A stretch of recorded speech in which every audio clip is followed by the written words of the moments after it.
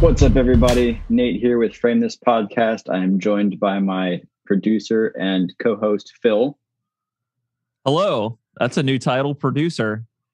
You're the one that engineers all of the sounds. So decided to I'll take it. Yeah, I got a promotion today. Yeah. Speaking of promotions, our guest today is a good friend of mine, Dr. Matt Borden. He is literally a plant doctor. There's a doctor scientist in the house. Yeah, he's our first guest with a PhD. So Matt, would you mind introducing yourself a little bit more and telling the audience about what it is you do before we pick it apart? Absolutely. Well, first, what I don't do is I don't grow vast amounts of weed, which is very unfortunately what most people hope I'm going to say when they hear that I'm a plant doctor. So sorry to disappoint half the audience right off the bat there. You don't have dreadlocks and a burlap sack and some dream catchers behind your desk. I don't, but as a backup career, I should keep that in mind.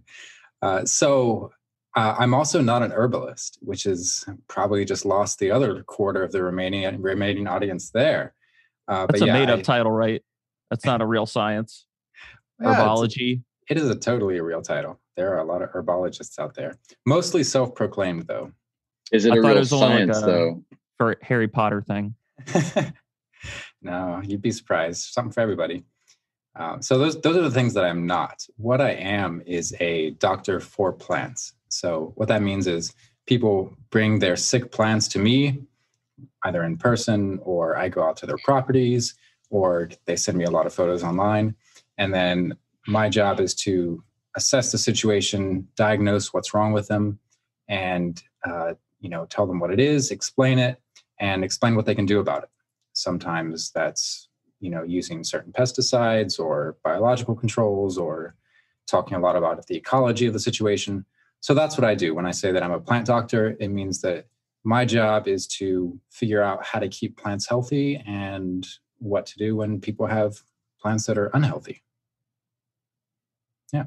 Sweet. I was doing a little research today. So that means I'm going to try to get this right. You're not a botanist, or are you a botanist? Or does that kind of fit into the... Not really. What is the Venn diagram of what you do? Yeah. What could also be considered botany? Very little, surprisingly. Botanists tend to really dig into the weeds, so to speak, of the relationships between plant groups and the nomenclature, the naming of them. They love plant conservation. They love working with a specific family of plants. So that's not much of what I do. They do a lot of phylogenetics, studying the relationships between plant groups, studying their genes, things like that. So what you're saying is you're not a huge plant nerd, but you can still consider yourself a plant nerd. But you are saving plants. Yeah, we're all saving plants in different ways. And I can keep up with the botanists and they can understand some of what I do, but we're definitely different areas of plant science. In fact, a lot of people try to go to botanists to grow plants. And I hate to say it, but a lot of botanists are really terrible at growing plants. Botany and horticulture are two different things. So sometimes, people are like, oh, I need to talk to a botanist. And the horticulturalists are like, no, you need to talk to me. And then the plant doctors over here are like, no, that plant's sick. You need to talk to me. So we all have our niches in the plant science world. It just reminds me of the Spider-Man meme pointing. Yes. Everyone's pointing at one another. And there's a dying plant in the center. Exactly. I should make that meme. That's a good idea, man. You're welcome. Do that. We have good ideas here. And then there's the other meme where there's like old Spider-Man sitting there like looking at a situation. There's young Spider-Man sitting there and taking notes. So I was wondering, Matt, like, where do you fall on like the hierarchy of who gets asked the question first? So like a customer has a question, or like someone who has plants has a question. Like, where do they start on the work your way down the finger pointing pole? Usually people will first talk to their neighbor, and their neighbor will be like, oh, I don't know. And then they'll talk to their garden center or the local nursery. And then sometimes they'll talk to their master gardener community. Sometimes they'll take that to the extension agents. And then the extension agents, if they don't know, will take it up to their state diagnostic laboratories or to a private company, which is where I work now. And then I'm pretty much up there at the top. So if the situation is not clear cut and the diagnostic labs cannot figure it out, or maybe they think there's more to the story, then I go out and assess the situation. So in terms of plant health hierarchy, I'm really loving where I am, and it's nice to be, the expert finally after 10 years in school. So and I say that with a great deal of humbleness, because we're still wrong all the time and there's always so much to learn. But if I don't know, I at least know who to talk to and who to help figure things out. So, and yeah, I love it. I should add, before I go too much further, I actually don't have a PhD, Nate. I have a different terminal degree called a Doctor of Plant Medicine. And it's a pretty niche part of graduate school programs. There's only a couple in the US and then a few overseas. University of Nebraska has one, University of Florida has one. So the Doctor of Plant Medicine degree, my kind of doctorate, was actually a recent introduction to plant sciences, and it came out of a need to have a more broad spectrum approach to plant health. So people will get like... So you're like a general physician for plants. Exactly. Gotcha. So just like your family doctor, just for plants. Yeah, that's a great analogy. Yes. So there's people out there with PhDs in plant pathology, and they go really hardcore in depth into a certain fungal disease or, a bacterial disease, things like that. And then there's people with PhDs in entomology who go really in depth into researching certain insect issues. And my job is to know about all of those subjects, but refocus my time to be more broadly focused. So I can go out to a site, and instead of knowing everything there is to know about one specific disease, I can know enough about it to recognize it for sure and probably how to treat it. But I also need to be able to look at the soil, the environmental conditions, look at the roots, look at nematode problems, which are tiny worms in the soil, look at how the grower's been treating it, because that's a huge factor, the human part, human interactions. So my job is to kind of maintain that broad spectrum approach. And this was kind of born out of a need for that in the plant industry, where people were recognizing like we need more people out who can do this kind of approach to plant health. So it's been pretty cool. I've always wanted to do this kind of thing, and it was awesome that there are programs like that. And it took a long time, many exams, but it's a good career. I'm happy with it. So you're the more approachable one out of all plant scientists. You can actually have a conversation with a layman like us two and sort of help us understand things, whereas an entomologist or I guess botanist would bore the shit out of us. I will neither confirm nor deny that, because I'm going to get in trouble with all my entomologist and botanist friends. Okay. But yes, part of my job is... Your secret is safe here. It's definitely understanding how to talk to people about their plant problems from a basic level up. And a lot of that is kind of like back and forth psychology of talking to people to figure out what they think of the problem, and then figuring out how much they trust me, how much I trust them. You guys watched the show House, right? Remember Laurie? House? Mm-hmm. Great show. And not only is it one of my favorite shows, but oddly enough, there's a lot of parallels between that show and what I do. So when I think of like, how am I going to do my job and the approach to it, it's very much an art form, like how Dr. House approaches medicine, which is why I'm on your podcast, because this podcast is focused on artistry, right? Yes. So I'm not, a outstanding painter, although I do like to paint. And I'm not much of a musician, although I like music. But my art is the continuous development and study of plant health and plant diagnostics, and that is my art form, and that's what I practice, because it's not something you can purely learn from a textbook. It's a lot more complicated. So, Dr. House on that show, yeah, he's a doctor, but he's also a freaking cool artist, right? He approaches those crazy mysteries. I don't know how those script managers did that, but it's a good script. They come up with some mystery and it looks clear cut, and then it's not, and then they think it's something else, and then it's not. And then Dr. House comes in and he's like, A, the person's lying, or B, the person traveled to some crazy country on the other side of the world and picked up some rare bacteria there, and then they brought it back and blah, blah, blah, blah, blah. That's actually very similar to a lot of the problems I see every day. So if you want to think about being a doctor of plant medicine, the glamorous comparison would be Dr. House, which is pretty cool. That is pretty Not cool. a bad comparison. I feel a little bit more spot on with my general physician analogy. No, that's it's accurate. How do you?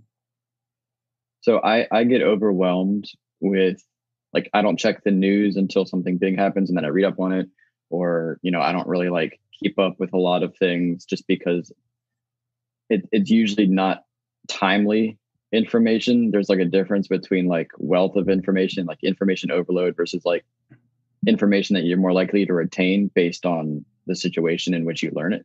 Like, I can apply that right here. So like that information is going to stick a lot better. In lieu of your comment about always learning and always, growing and teaching yourself new things, like, how do you balance, everyday things, but also, being aware of new things that are happening, and what's your growth loop look like? Oh, that's a good question. Yeah, it is tough. And I think the first thing is to try to train your brain to take in information without being overwhelmed by it, and without letting it put too much emotional stress on what you are absorbing. And I'm not talking about just what's in my field, but like you said, current events. I mean, if you turned on the news every morning or opened up your news digests and went through every story, you could be overwhelmed with the weight of the world before 7:30 in the morning and you've had your first coffee. So I'm jealous that you have your first coffee at 7:30 in the morning. Yeah, some of us start work at 8 o'clock, Nate. No, I do too. I just don't have my coffee until like 8:30 or 9. Oh. What? How do you function? Yeah, it is tough. Luckily, I am not. I'm not prone to getting too upset about what I read, so I can wake up in the morning and stumble to the bathroom and turn on the Journal podcast, which is one of my favorites, and then I listen to Snacks Daily, one of my other favorite podcasts, and read Quartz News Digest. And then I'll usually look at like Entomology Today, which has a lot of updates on the entomology world. And I'll check Facebook and look at the plant groups and see what they're discussing. And I definitely try to budget what I'm absorbing, because we're really limited in terms of time these days. And I do try to avoid the Instagram feed. That's a disaster. I'll spend 20 minutes watching cat videos instead of learning. The dreaded cat videos.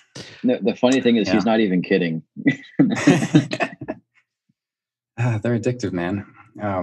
But yeah, and I like avoid Facebook timeline as much as possible, and those feeds which are just endless. And there's a lot of cool stuff on them, but I try to be more targeted in what I choose to absorb. And yeah, I mean, there's always more you could absorb if you had time. It's just you gotta choose what you want to spend your time on, and that's something I've always struggled with. I've never been good at time management, but at least now that I'm out of school and I have a fairly normal 8 to 5 job kind of thing, I'm finding it easier to budget my time now. And podcasts are awesome. I mean, kudos to you guys for making a podcast, but I mentioned Snacks Daily in the Journal, and I listened to a couple of others. They are so helpful. Having like a 25-minute deep dive into a single story that gives you some context to just keep in the back of your mind. And then when you're going about your day and you hear people talking about it, or you see other news articles, you can slide that information in next to it. And then also realizing that you don't know all the information. That's a big thing. I think we're all susceptible to the Kruger-Dunning effect. That one, where you Dunder Mifflin effect. I don't want to talk about the Dunder Mifflin effect right now. Oh, Nate lives the Dunder Mifflin effect. We don't have to go there. Yeah. Please, Matt, continue. But yeah, I like being aware of that and just trying to remain humble in what you know. And then very, very importantly, remembering what you don't know is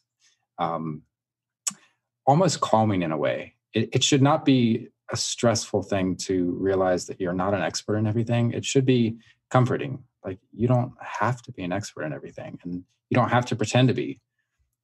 People generally respect you if you say, I don't know, or I'm going to look into that further, or I'm going to go ask someone who knows more about this than me.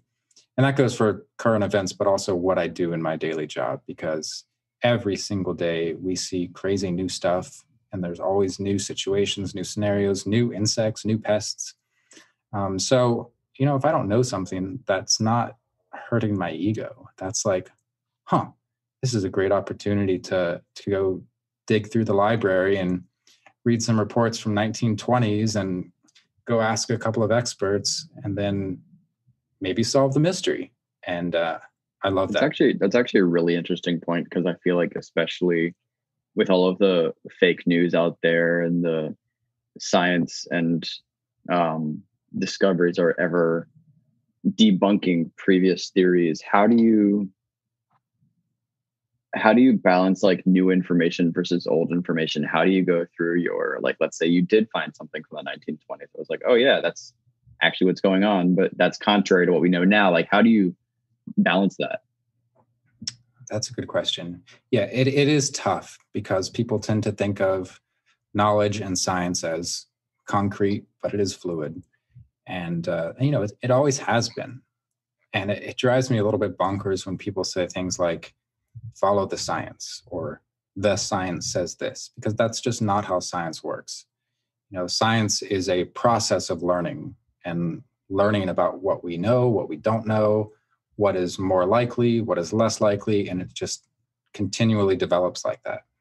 So when people say follow the science, what they actually mean is that they are following, the general consensus of the finite number of people who are doing really good quality research into that field and lending credit to this idea over that idea.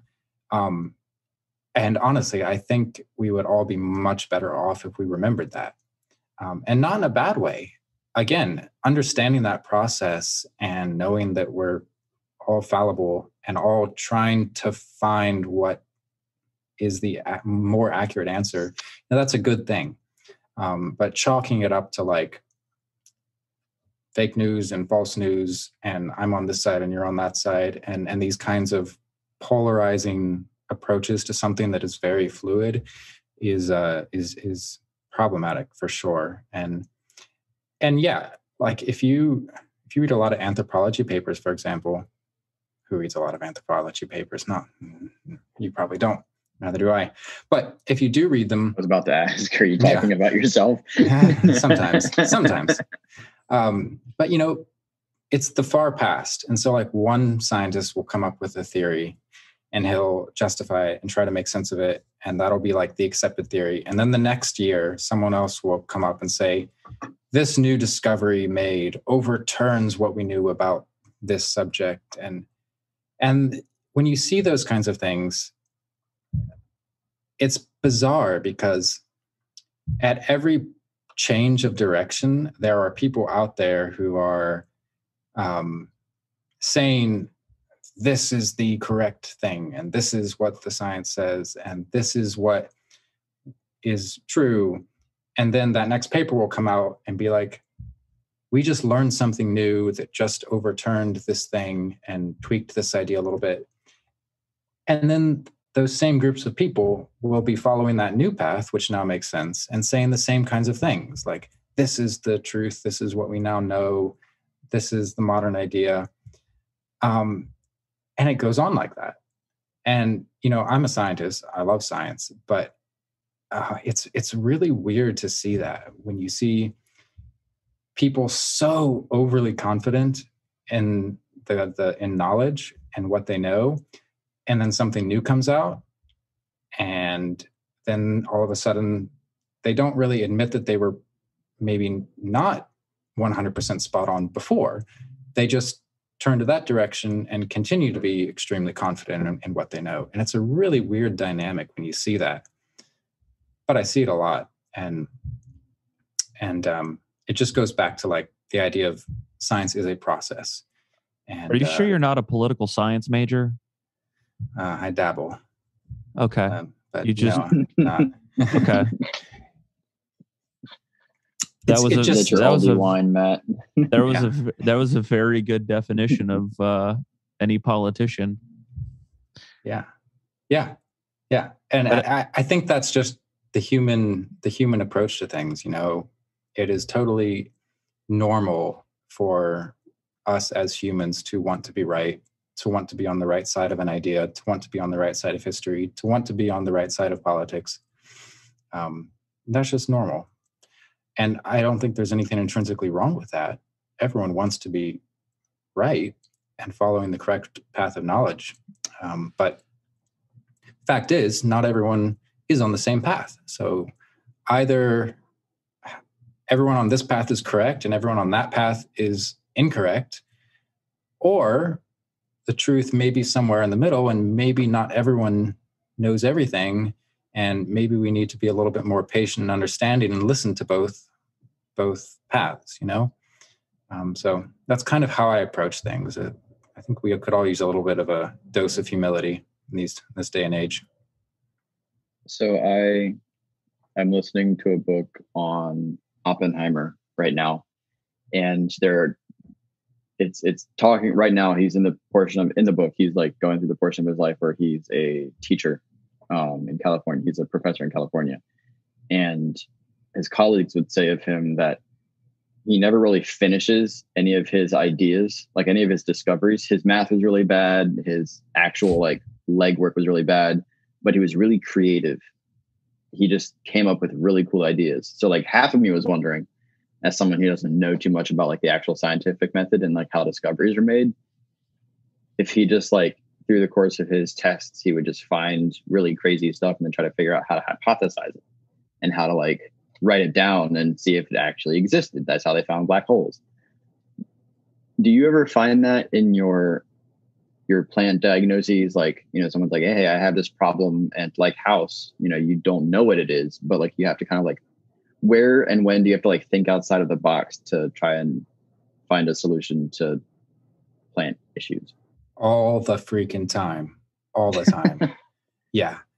I think getting caught in your box is really, really dangerous in this line of work and in medicine for that matter.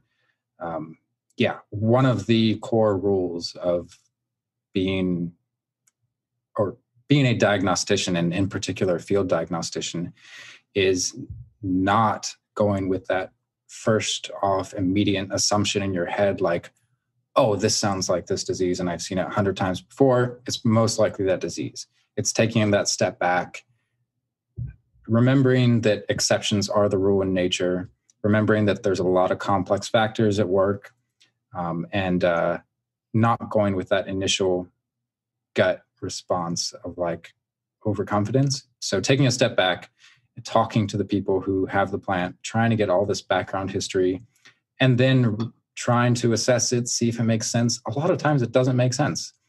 I was on Cape Cod last month, going around to some neat properties, and there's these cedar trees, juniperus species, just dying there. And this is a native plant that is really, really tough, and it does well in that area historically. And some are just dead all of a sudden, like died just this year. And some of the same species of tree. Can you back up for a minute? Sure. I mean, I know it depends on the problem, but how long does it normally take a tree to die? Good question. Some diseases and pests work really rapidly and can kill a tree in a few weeks to a month. That's pretty rapid. That's kind of rare. Most of the time, it's a slow, gradual spiral downwards of health. In most cases, a tree starts to decline over 1 or 2 years, and then it starts to have some limbs dying off over 1 or 2 years, and then maybe you'll get some crazy rots in the base of the tree, some what we call secondary fungi that are not really strong pathogens, but they move into weak tissue. You'll get these secondary pests and diseases come in, and then you'll get some secondary root issues that come in, and then you'll get this spiral downwards of all of these factors playing into it, and then over the course of a few years, the tree will die. So it's typically a slow process, and that makes our job really difficult because we are humans walking into this situation at a snapshot in time. And I walk onto this property and I am there for like 5 minutes, and it's very difficult to remember, okay, well, this tree's been here for like 50 years. It's seen a lot. And I don't know what happened last week here, much less last summer here, much less over the past 10 years. And that's really, really important, especially as climate issues are increasing rapidly in a lot of areas. If you want to talk about something scary, look into the changing climate patterns in different parts of the United States, well, and the world. But in New England, for example, where I was, they're seeing a much faster shift in climate than the rest of the country. And that's bringing much warmer winters and a lot more rainfall in the winters rather than snow as a result. And that has direct implications on everything I need to consider when I'm looking at these trees. Because those things like warmer winters and more rain in the fall and the winter, that has implications for root health, and that has implications for soil drainage and some of the diseases that attack roots that like warm, wet weather or cool, wet weather, some of them. So when I walk onto those properties, I really need to take that out of the box approach and think back in time. I look at the history. I look at climate data. What happened on this site last summer? Maybe there was a really, really terrible drought last summer, and now those effects are just starting to show up the next year. And that's really common. It's difficult to go out of the classroom where you're looking at specific pests and diseases and then walk into a landscape and you're just one little person in a snapshot in time trying to solve a mystery. So, if you like that sort of thing, it's endless joy. Let's put it that way. It's also frustrating at times, but that's what I like. And climate's terrifying. So are you a little bit of a masochist, Matt? Let's not go there, Nate. Yeah. I could talk about that all day long. I bet you could. Thanks. Anyway, feels like we should unpack lots of things. No, I wanted to ask Nate, who landed at Plymouth Rock? I don't know, Phil. Who landed at Plymouth Rock? The Pilgrims. Oh, I thought it was a joke. Where's that near? Cape Cod. Yeah. You should be all about that early American history there, colonial boy. Oh, I'm very aware. I just didn't know if it was supposed to be a joke or not. No, it's a joke. Yeah. Okay. No, we went to Boston. Matt, were you with us on that trip when we went to Boston as a family? I was not. You were not. Okay. Missed out on that joy. No, you didn't. God, I wish I could have gone on a Smith family vacation In the van? in the van. Was there always history involved? Almost always. Yeah. We Okay. went to Williamsburg so many times. I would have probably enjoyed it as a kid. No lie. I'd have probably enjoyed it because I was a history nerd. I remember this one time we went to Williamsburg. We were there for, I don't know, a long weekend, maybe the full week. And we went to the water park there, and I got really bad sunburn, like really bad sunburn. And we know how you burn, Nate.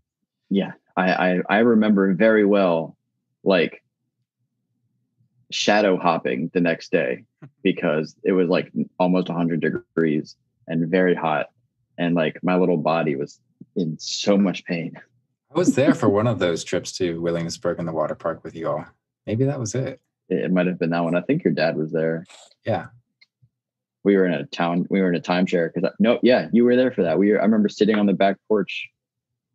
I don't think we were old enough to drink yet, but I think we were like smoking cigars. Probably. Who knows? Yeah. Wow.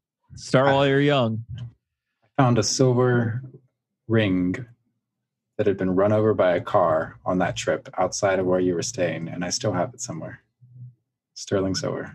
I was like, ooh, silver. So speaking of strangely enough, I guess New England and their extremely cold winters. And how do you feel about the Buccaneers lineup this year, Phil? Same as last year. Don't care. Go Pats. You know Tom Brady left to play for the Buccaneers, right? Nate, where have you been? Yes. Yes, I know Tom Brady plays for the frickin' Buccaneers. Don't you sports ball me, Nate. Don't you sports ball me. There's one thing on this damn show you're never allowed to bring up, and that is sports. He took Brown with him too. Case closed. Brown came out of retirement to catch for the Bucs. Yeah, what's he doing now? I think he's hurt. Again? No sports ball, Nate. No sports ball. Mac, please continue with the changing climate in northeastern U.S. Will there be no more blizzards coming to New England? And will be underwater in the next 10 years? Not sure about blizzards. The main thing isn't that in a lot of cases, the storms get worse.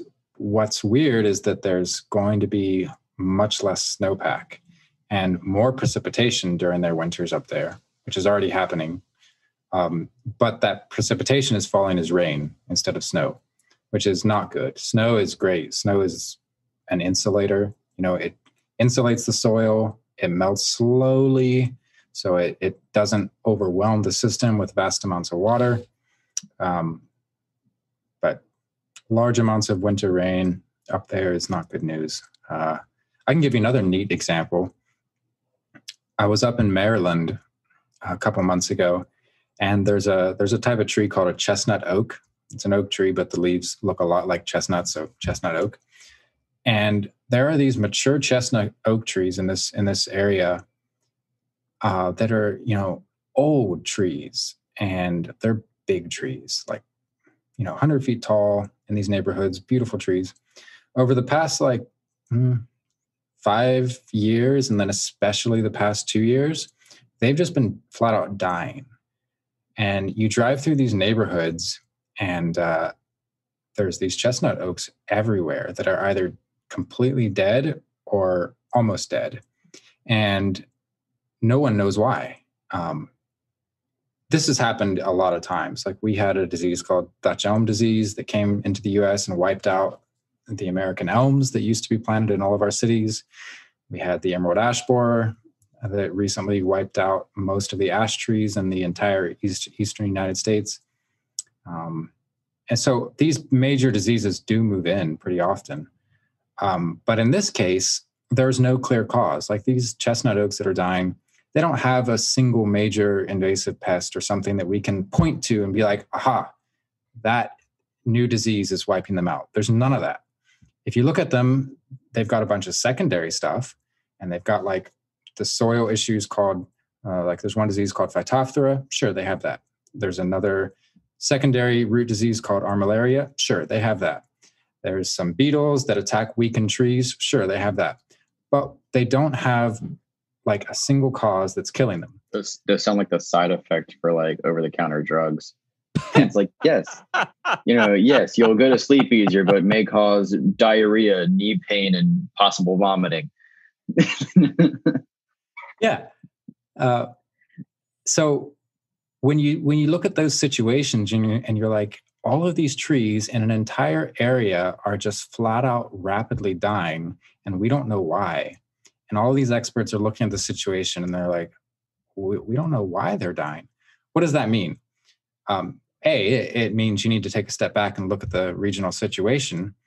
And then B, you need to think of it in terms of the life of the tree. Again, we're just humans looking at that tree. I was there for 5 minutes looking at one tree. That's 5 minutes in a tree's lifetime that's been there for the past 60 years planted by somebody's house, So this is something. Yeah. I had a question about like the ecosystem of the trees. So yeah, let's take the climate change up in New England, for example, with the change in the temperature, overall temperature, the average temperature. Like, what is do ecosystems have a cycle? Do some plant forms come and go? I know like entropy theory says that it started at one point and goes to another, but does it have cycles?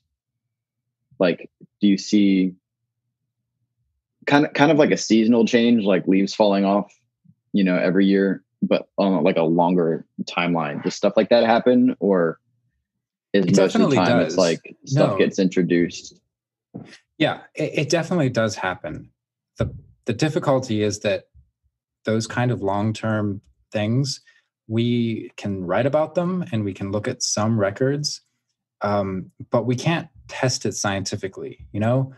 We can't easily set up an experiment to test how an ecosystem responds to gradual change over 500 years. We just can't do that because we are such short-lived beings.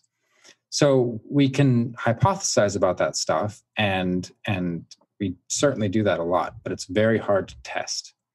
And that's one of the challenges with what we're facing now, because not only is change always been happening and it's still happening, but now that change is accelerating and happening on a level that we're not really familiar with before, that's why these chestnut oaks in Maryland and Pennsylvania, for example, are probably all tanking, because they've been under constant stress for the past some years.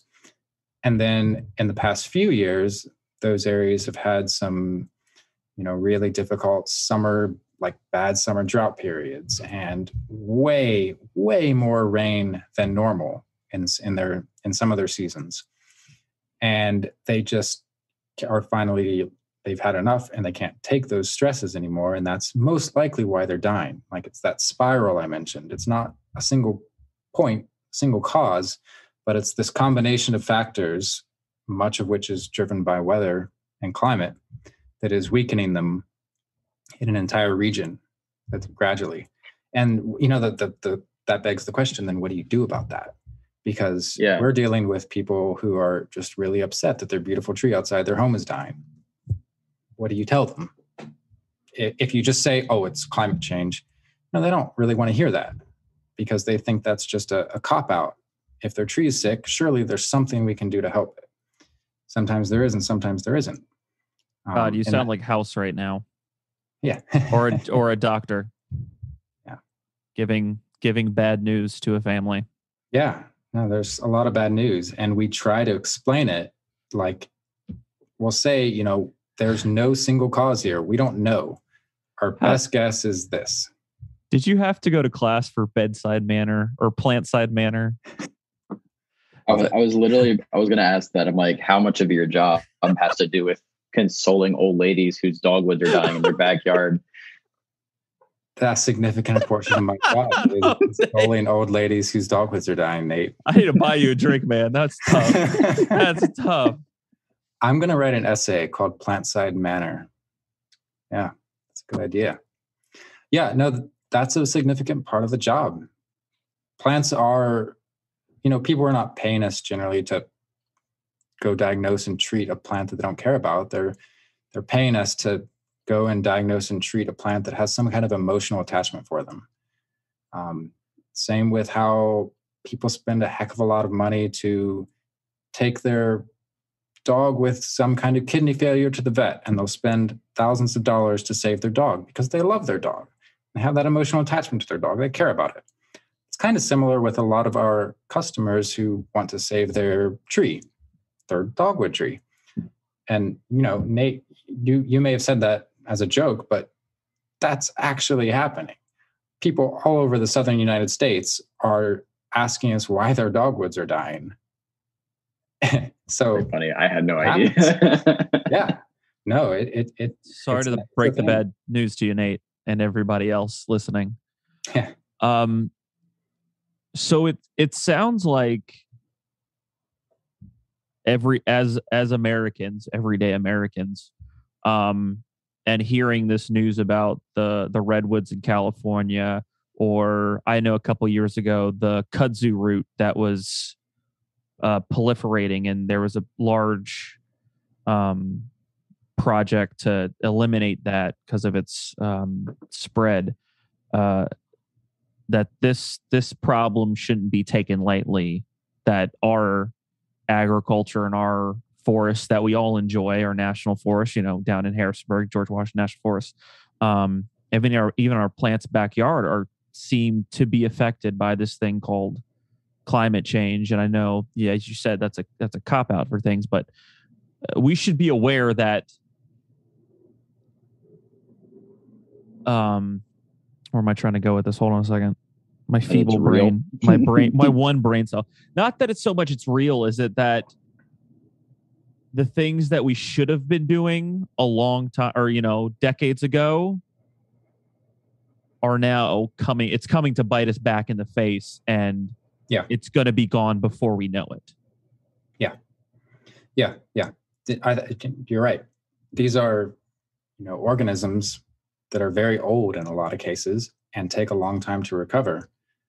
And we can't pretend like we're going to come up with a snap solution, and we can't pretend like even if we had a snap solution that things would recover in a hurry. That's just not how nature works. Nature takes a long time. Yeah, it does. Yeah, that's the other question that I had about plant life's adaptability. And so even with the declining climate change, like are there studies on how certain plants adapt to their changing climate? Like, are there some plants that adapt faster than others? How similar is it to like animal life that take like a couple generations to, maybe weed out the weaker genetics? It's very similar. It's just on a longer time scale. And that is where this problem of climate change accelerating, that's where it's the problem. Plants are very resilient. Like, we shouldn't have this idea that plants are just going to all die all of a sudden because temperatures rose 2 degrees. That's not how it works. Some plants will die, and then other plants who like those hotter or wetter wetter conditions or whatever, they'll move into that system. The system is always going to be there. There's never going to be what do you mean by move into that system? I'm picturing like the two towers with the trees just like walking through the forest. Like that's not a bad analogy. So we'll have an Entmoot. Yes. Okay. Massachusetts, it's going to have their first Entmoot. Yeah. There we go. No, that's not terribly far fetched. In New England, for example, that I mentioned earlier, we already know what will happen in terms of what trees will move into that area as things change. We know that the range of certain trees that are a little bit further south, like a Pennsylvania, Maryland area, their range is expanding up into New England further than they have before. Some trees that are in New England are being pushed further north. So sugar maples, for example, maple syrup.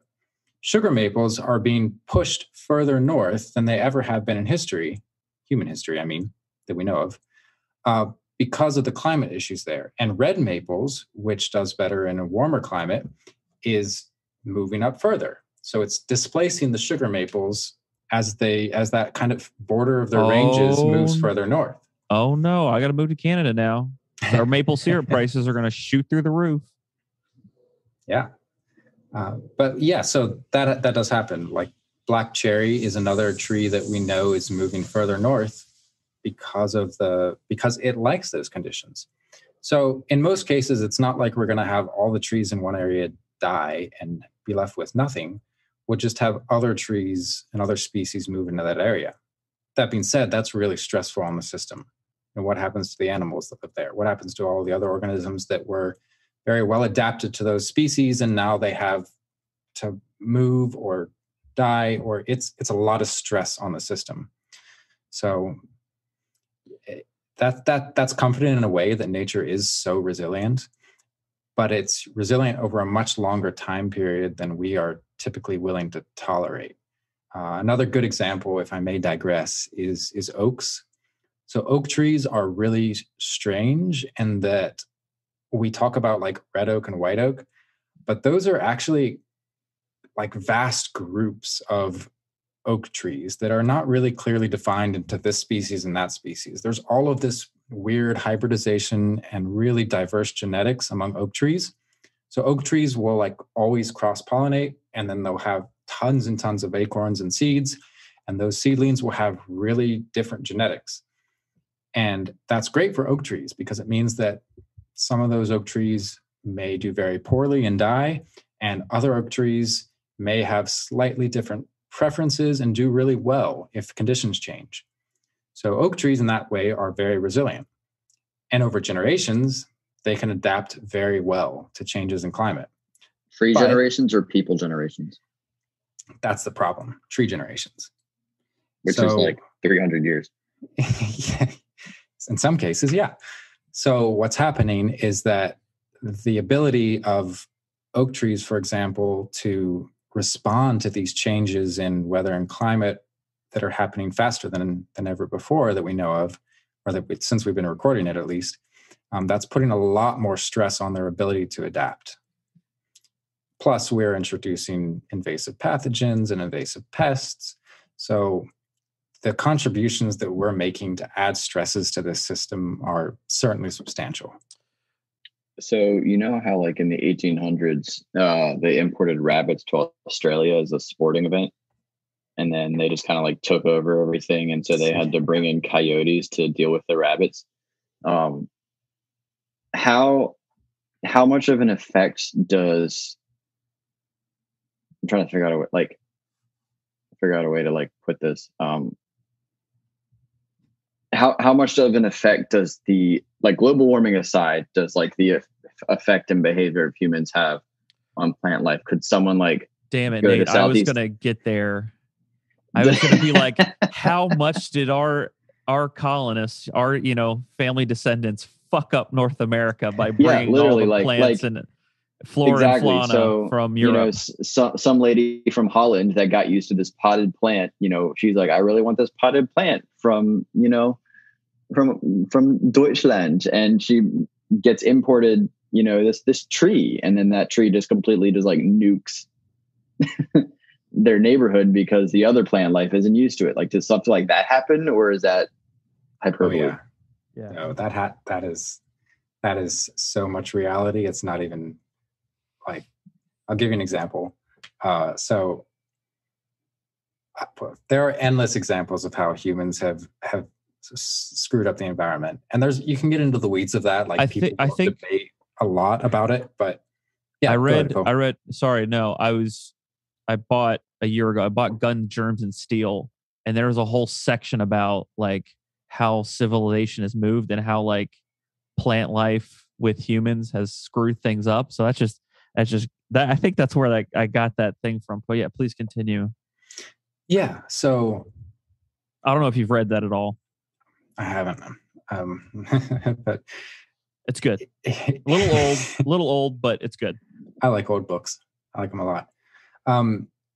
For example, so in New York City, in the Bronx, there was this hey yo. There's this mycologist named Merle, who worked at the New York Botanic Garden, and he went across the road to the Bronx Zoo. And this was in the early 1900s, I believe. And he found this canker disease, so like a fungal wound canker on chestnut trees at the Bronx Zoo. And he took a sample of it. And it turned out to be a disease that we now call chestnut blight from Asia originally. So in Asia, their chestnuts there evolved alongside of this chestnut blight, and they're tolerant to it. Like, yes, they'll get it, but it's not going to wipe them out and kill them because they've had many, many, many generations of this fungus in the trees growing alongside each other. So most likely, some poor soul that was very unfortunate brought in some sort of chestnut species from Asia, and it had that fungus growing on it, and that fungus jumped to our American chestnut trees, which did not develop with this fungus. And it turned out that the fungus was lethal on our chestnut trees. And from that point in the Bronx, where that initial infection occurred, that disease completely obliterated the American chestnut tree, which used to be one of our keystone tree species in the entire eastern North America. I mean, this was the tree. This is what the colonists, used for a lot of their construction, for houses. That's what a lot of the native mammals used for nuts in the winter. Major food source. It was a great tree. It was kind of like how oaks are today. And that one disease that someone unfortunately brought in wiped out that tree to the point where you can still find chestnut trees in the wild, but once they reach like a certain size, the fungus is still around and the fungus will move in and wipe them out. So functionally, the species is extinct. You can still go and find them, but they're no longer the majestic, enormous, bountiful chestnut crop producing species that they once were in North America. And that, has enormous effects on the ecosystem. And our ecosystem adapt, sure. But then we had Dutch elm disease, where I come in and throw things for a loop again. And then we had emerald ash borer come in and throw things for a loop again. And then now, one of the interesting ones that I'm working on is a new disease called beech leaf disease. And it's looking to be another of these major ecosystem shifting problems. And this one's really, really tough. It's caused by a microscopic worm called a nematode that is inside of the beech leaves causing damage. And I've been going up to Ohio and Connecticut and some of these areas where this disease is wiping out beech trees. And it's both fascinating to see this stuff in action. It's also humbling and a little bit terrifying too. Like, there's this tiny worm in the beech trees up north and in Ohio, and it's very difficult to control. We don't know how to stop it. We don't even quite know how it's moving. But it's slowly killing beech trees, which is another really important nut-producing tree in our forests.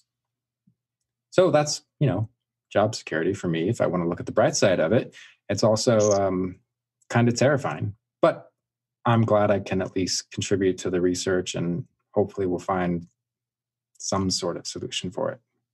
We can only try. How,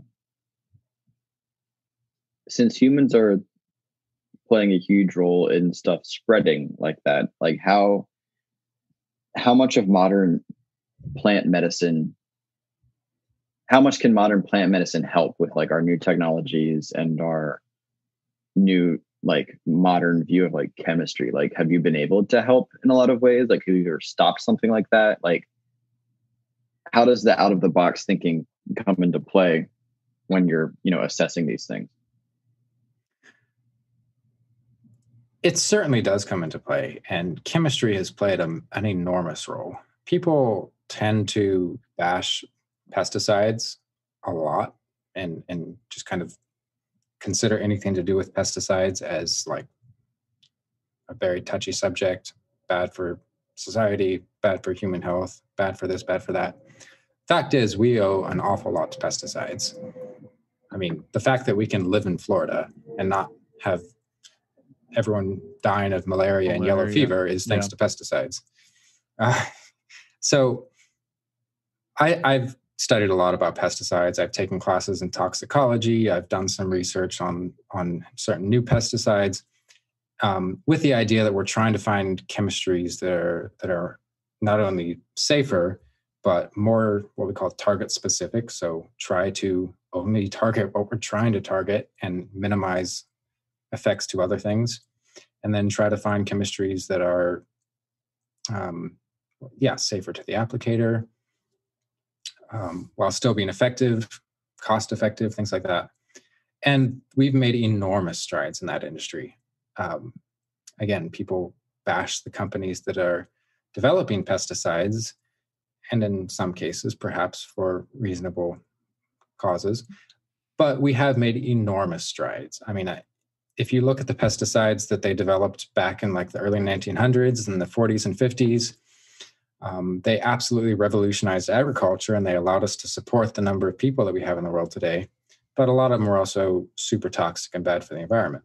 And nowadays we have a lot of other options which are much less harmful to the environment, and a lot of them are extremely effective. So those kinds of innovations are really awesome, and they certainly have made a difference. Diseases that used to be really hard to control and would wipe out crops and put people's lives in jeopardy via starvation, like a lot of those diseases now we can very effectively manage. So there's a lot of good that's come out of it, for sure. And I mean, our food supply is reliant on innovations like that to continue into the future. So yeah, that's a really cool area to study, oddly enough. You wouldn't think pesticides are cool, but I assure you they can be interesting. Speaking of, keeping a lot of our food sources alive, how easy or difficult would it be for a terrorist to do or use some sort of like ecological attack?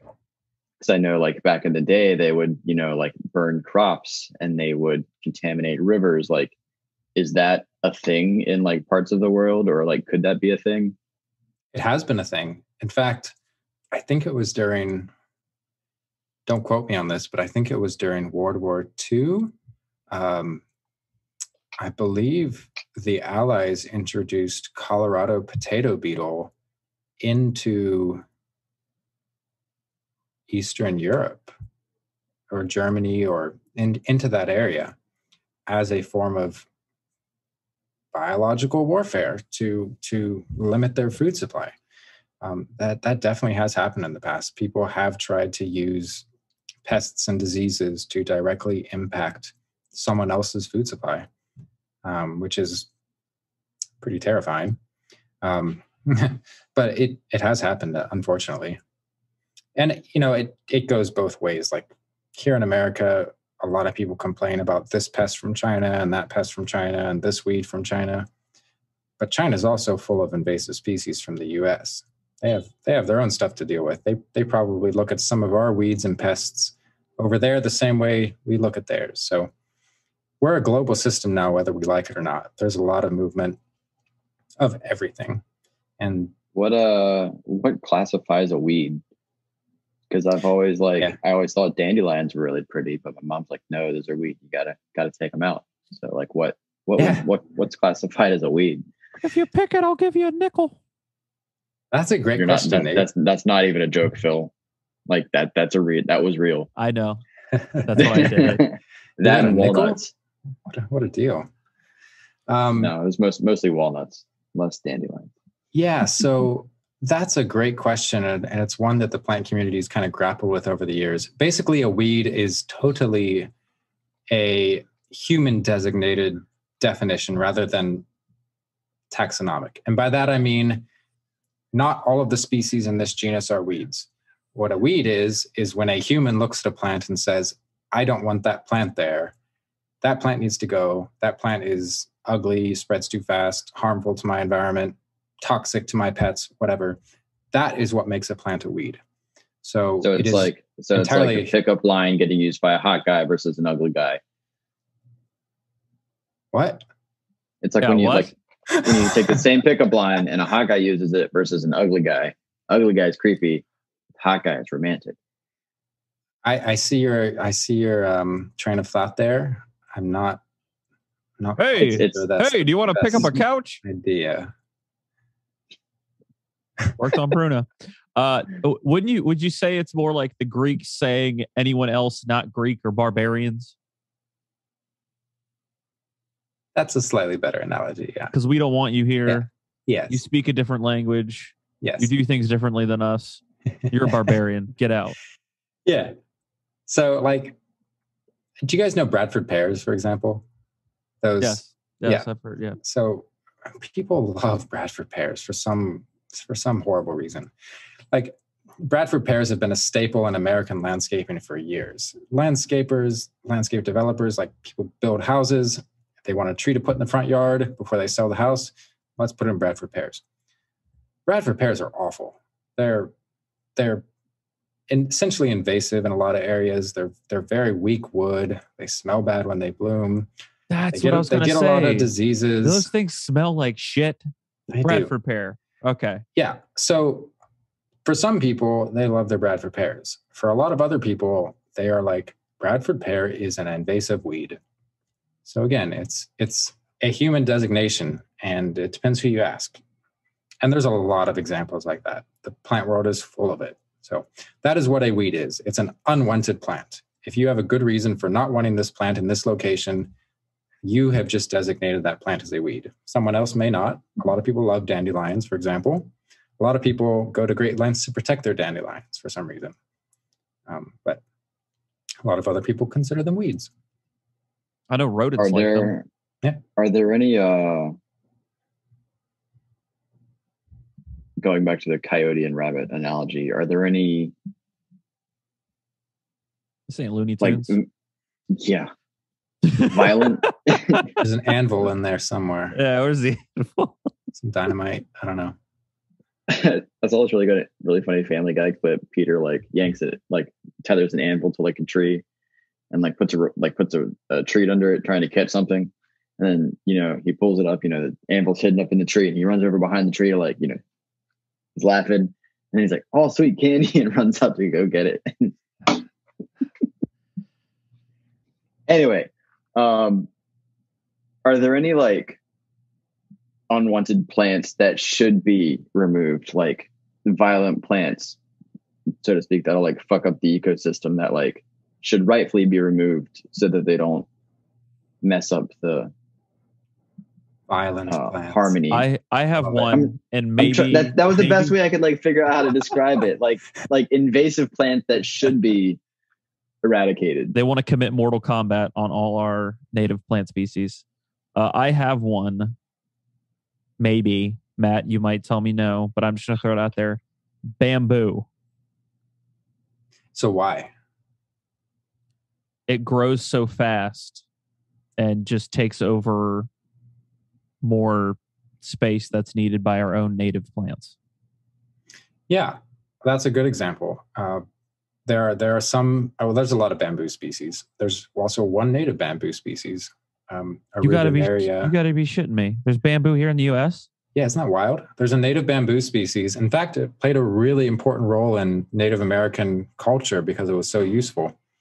That aside, the bamboo that you're talking about is by pretty much all counts highly invasive. It spreads very fast, and it's extremely difficult to get rid of once it's in there. So people will put it in and think like, oh, this is going to make a nice screen for my backyard or something. And then 20 years later, it's everywhere in the neighborhood and nobody can get rid of it. So yeah, that's a great example of a plant that is very easily becomes invasive. Another cool example comes to mind. I mean, there are a lot of invasive weeds. And the farther south you go, the more there are, because those plants come from tropical regions. So Florida is chock full of invasive plants. Is there racism in plants? Yes. Nate, are you saying I'm a plant racist? Maybe a little bit. That's another topic. That is another topic for sure. But I can give you a really fun example that's kind of an ongoing problem. So there's this plant in the South called Chinese tallow. Very, very invasive plant. It is all over the southern United States. Like the further south you go, the more it loves that area. And it displaces native plants really, really effectively. It seeds very heavily. Seedlings pop up everywhere. So by all ecologists' accounts, it's a terrible, terrible invasive plant that has to go or has to be managed somehow. Okay? Chinese tallow. But it just so happens that the Chinese tallow, as most trees do, unless they're conifers, flowers, and honeybees like those flowers. They have a good nectar supply from those flowers. So honeybees are not native. Honeybees are what we have here in the States as like honeybees producing honey are originally European honeybees, primarily. So the beekeepers in the southern United States, a lot of them actually like Chinese tallow because they don't see it as an invasive plant destroying the local ecosystem so much as they see it, oh, this is a great supply of flowers for our bees, and we want to protect our bees and give them a good food supply and Need make that honey. barf. So scientists are caught in the middle of this, and it's fascinating because on the one hand, you have like a whole team of USDA scientists, and one of my friends is one of them, who have spent decades researching what insects we can introduce into the ecosystem that will help manage Chinese tallow without destroying our native plants. So they've done a lot of research to find like this insect and that insect that they can release into the wild, and it will chew on those seedlings and help prevent some of those seedlings from establishing. Because the only alternative to get rid of these plants is spraying herbicides all over them. And if possible, it would be much better for the environment to introduce an insect that can help eat Chinese tallow rather than having to go out and spray them all with herbicides, which is labor intensive and not great for the environment. But neither is Chinese tallow.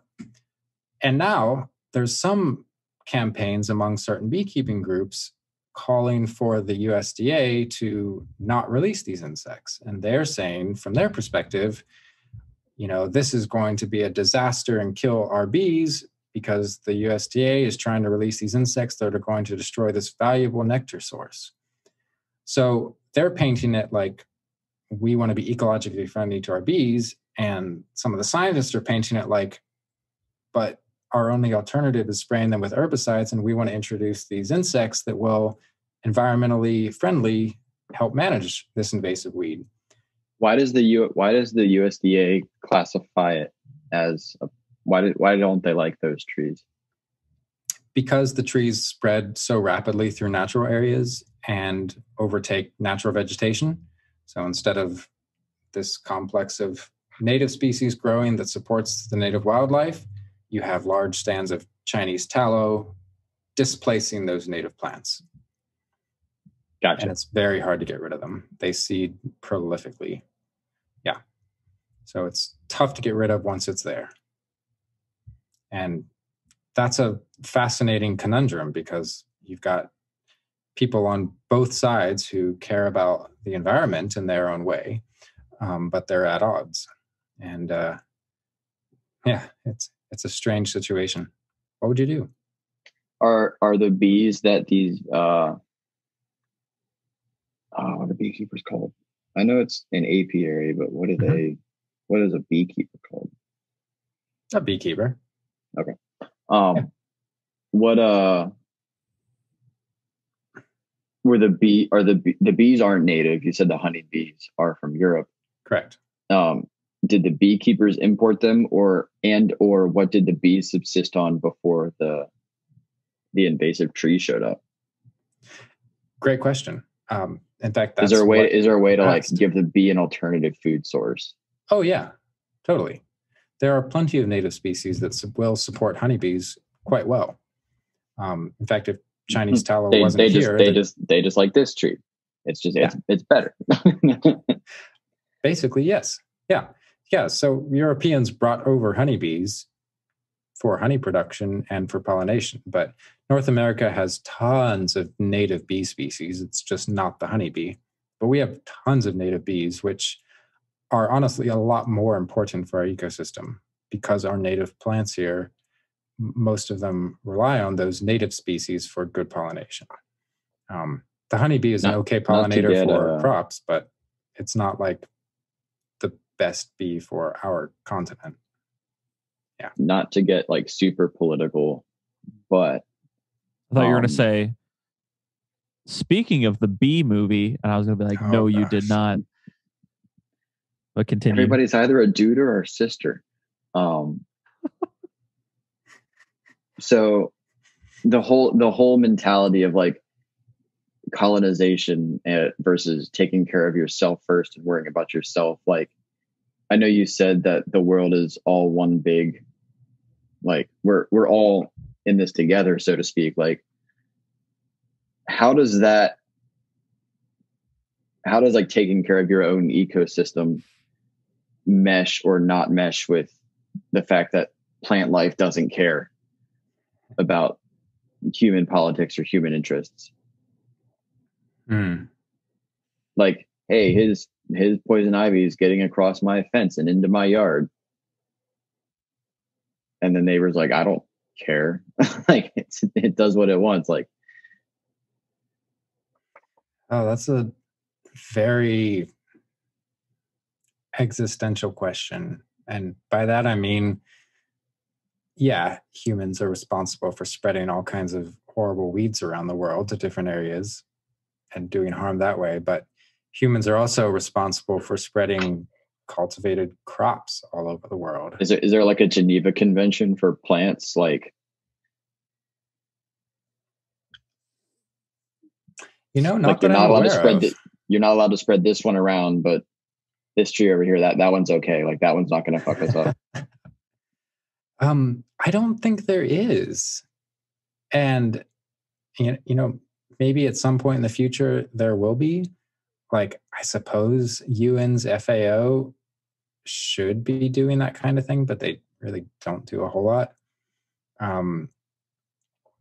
But yeah, that there are some organizations where they make it their mission to ship crops, seeds, odd fruits, odd cultivars of certain crops. Like, they will ship those to new parts of the world with appropriate documentation and certifications and whatnot. And they'll, for example, take a specific kind of bean, for example, that does great in one part of the world and ship it to a area of Africa that is, really needs some new crop options. Say they're struggling to have food, and they'll ship certain kinds of improved bean varieties to that area where those farmers can grow them out and see, like, oh, hey, this kind of bean that we were able to get does much, much better in our local environment than these ones that we had before. Let's switch to this crop and thereby have more food. Like, that actually does happen. And that's a really cool way of improving humanity. There's some risk there because you got to make sure that you're not spreading invasive plants all over the world. But for the most part, if you have crops that are highly bred and improved for food production, in most cases, they're not going to be very invasive because we intentionally breed their defenses out of them when we make crops. Like wild tomatoes, for example. Wild tomatoes are extremely bitter and have higher toxin loads than our modern tomatoes because we wanted modern tomatoes to be edible and not toxic. But those toxins in the wild tomatoes are great defenses at preventing that plant from being eaten by everything. So most of our crops is there not a natural form of non-bitter tomato? I don't think so. No, I think so. I wonder at what point did they like, man, that would be really good if it tasted good. We should breed that shitty taste out of it. Like, why didn't they just be like, yeah, that berry doesn't taste good, so we're not going to eat that? Like, I wonder at what point that's a great question. Became like a time to get into that anthropology journal. Yeah. No, that's a great question. I don't know. I guess beans and quinoa are kind of like that. Like, if you eat quinoa, raw quinoa, and you don't rinse it thoroughly and soak it and rinse it, like it has a lot of those saponins in it or something that I Tastes don't eat a bitter lot of and quinoa. I'm sorry. okay. Need Well- some meat and potatoes kind of guy. Yeah. Point being that we still have some crops that are borderline toxic because plants produce their own toxins. I mean, plants are chock full of what we would call pesticides. They just produce them naturally for their own defenses. So, So we're gonna pick it, breed the defense system out of it, and then eat it. yeah. No, absolutely. That is what we have done throughout history. We have improved crops to have more nutrients, more carbohydrates, larger seeds, larger fruits. And generally that comes with lower defenses. What is your opinion? Like this isn't a dig into vegetarianism at all, but like, would humanity have survived as long as it, or as flourished as much as it has, had we not bred so many plants to be palatable? No, I don't think so. Interesting. I don't think so at all. I think cultivation and plant breeding has been absolutely critical to the development of humankind. Like, people glorify hunter-gatherer type cultures looking back, and they kind of create this noble savage-esque perspective, which I think is rather dangerous. Wasn't it Voltaire that created the noble savage idea? I think it was Voltaire. Anyway, French philosophers aside, pretty sure it was Edgar Rice Burroughs, but no, it's the guy that wrote Tarzan back in the day. Well, he certainly would have enhanced that way of thinking, like the noble savage glorification of simplistic primitivity, all that sort of thing. I mean, the fact is that being primitive, yeah, you may have been closer to nature, but nature is also full of malaria and poisonous plants and a lot of dangerous things. So, so how do you balance nature trying to protect itself with the idea that we're mostly responsible for global warming? How do you balance that? So, like, it is our fault that global warming is happening, but nature is also like not set up that way if we didn't do anything.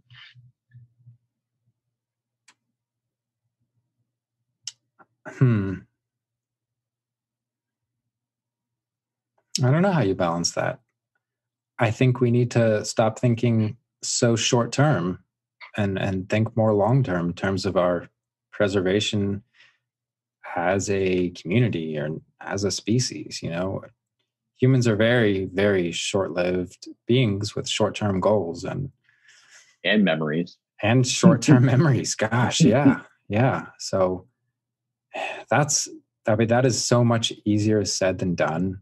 Like saying, "Oh, we need to think long-term and think of our great-grandchildren, and think of the world in 100 years." Like, that's so much easier said than done. It is so hard for us as humans to even comprehend that sort of thing.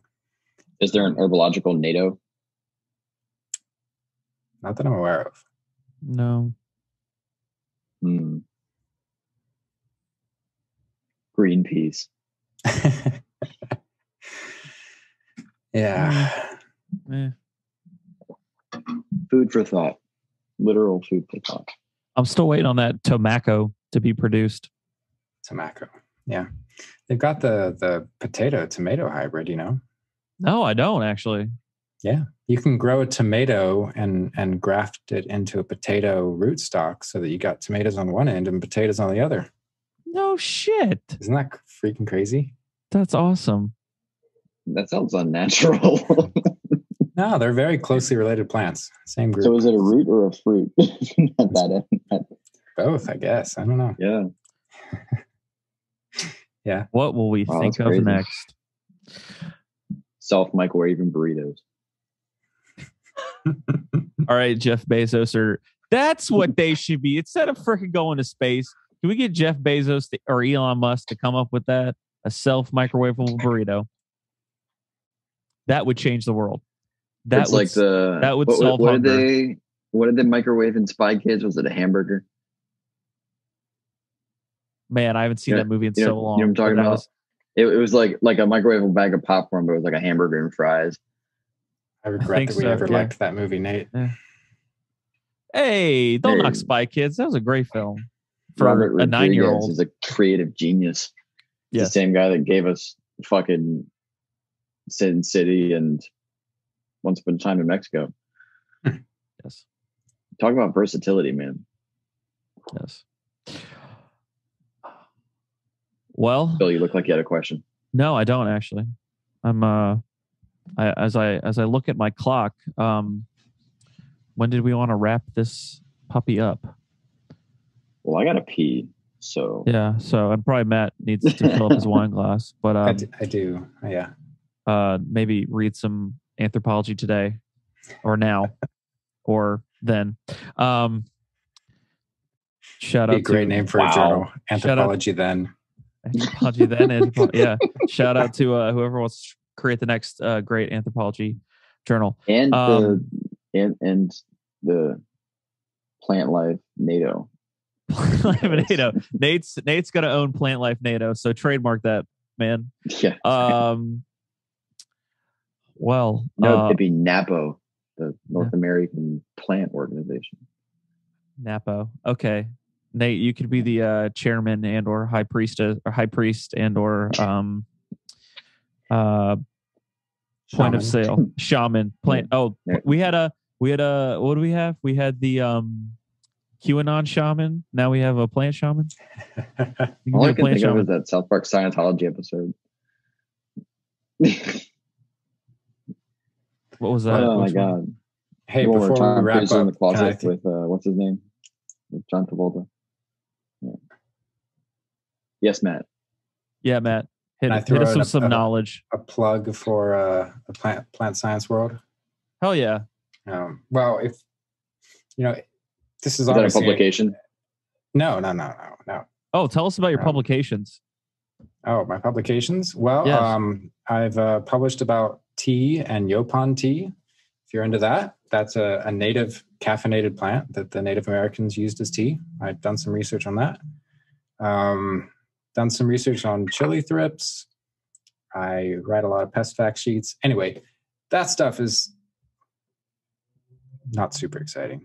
But what is exciting is that if any of your listeners have an interest in developing the plant science world or interested in diagnostics, what I do, solving plant mysteries, solving agricultural mysteries and the future of humanity via agricultural improvement and whatnot, definitely pursue that stuff because it's both interesting and fulfilling and we need it. There are plenty of programs out there and plenty of jobs out there in this area. So, if anybody wants to hit me up and ask about like what it means to be a plant doctor or study plant medicine in terms of what I do and not growing weed, then please hit me up. Feel free. Well, as we established before we got started, that knocks out about half of our audience base. Half of our audience base just wants to know how to grow weed effectively in their closet in their college dorm room. So yeah, shit. All right, Matt. So where can people find you? Speaking of where to find you, where can people find you? Hit us up with your socials.